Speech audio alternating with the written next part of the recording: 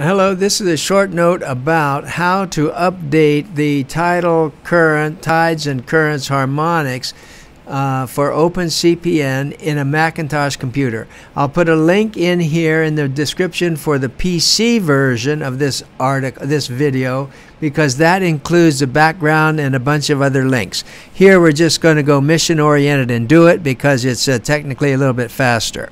So here's the idea. Here is the let's say we're showing the currents. There's the current stations over there, and then if I click one of these, I'm seeing the data at that station. But here's what I want to show. This data is stored at this location, and here is the data. It's 2021.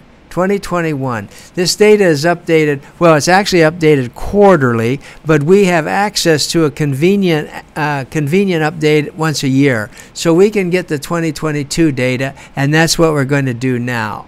All right, so that's the process. So what you do is you just go to OpenCPN.org, and then you go to the downloads, and then from the downloads you go to you get the data files here. Then you go here, get the data file, and the one we want is this one up here, and that's a compressed file, and we take that file, and that's going into downloads. Now here's the beauty of the Mac versus the PC. I can just double click this, and all of a sudden it's already uncompressed. The folks running a PC will have to do this using a special program.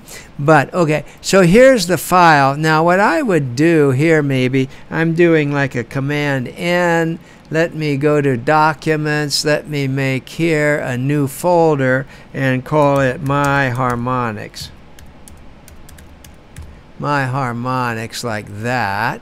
And then in My Harmonics, I'm just going to drag this file in, and that's the 2022 data. Okay, that's that.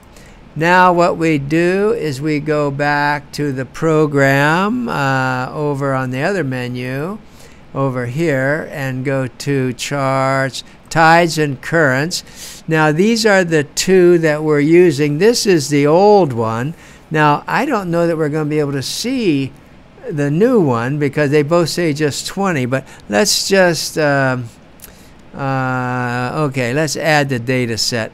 Let's just add the one we just did. That was in documents, date added, My Harmonics there, and this is the file we want right here. That's it, and say okay. Now what do we see this? Oh, okay, it's easy for us. These others were stored in the contents folder. This one's stored here. So this is a 2022, and I think to be safe here, your best bet's to highlight that old one and just remove it.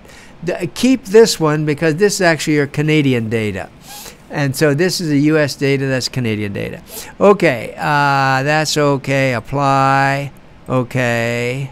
Now, actually, I think it just automatically did it. If I go here now and look at this, and you see now we're getting the 2022 data. And that's all there is to it. It's that fast. And that will do, of course, the tides and the currents. If you got, here's your tides, and you go here and you look at the tides. Is that a tide? Height and feet. And then the harmonics are 2022. Okay, that's the end of that. And again, go, if you want the background and some more history of what's going on here and the details, look at the PC article, the PC movie on this topic.